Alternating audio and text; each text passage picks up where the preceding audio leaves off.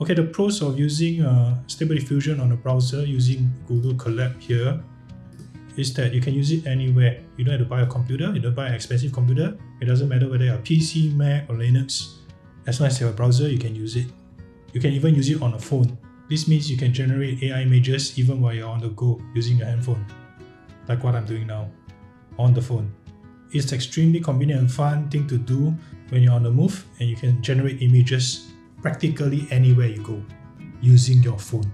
Of course, you can choose to do it on laptop like what I'm doing now, but there are some cons. The biggest bad thing about this is, unlike a lot of YouTube videos, it's not free eventually.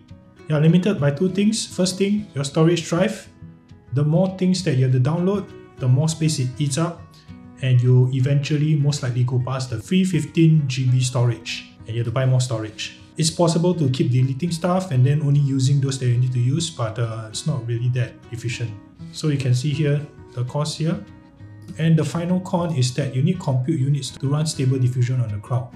If you can see here, and this is what enables your Stable Diffusion to run on the cloud. You can use the free version of Google Collab.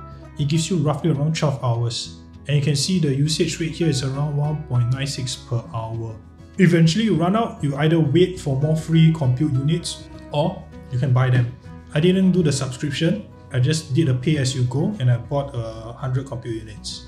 So that's the downside, nothing is free in this world, just costs a couple of money. My thinking is that you just save on a couple of Starbucks coffee and you're able to do this as a hobby.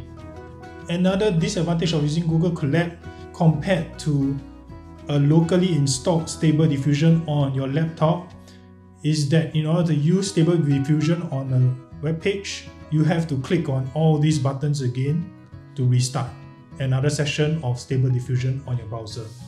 If you have previously installed Stable Diffusion, this won't take too long. It will take a couple of minutes just to start up. That's it.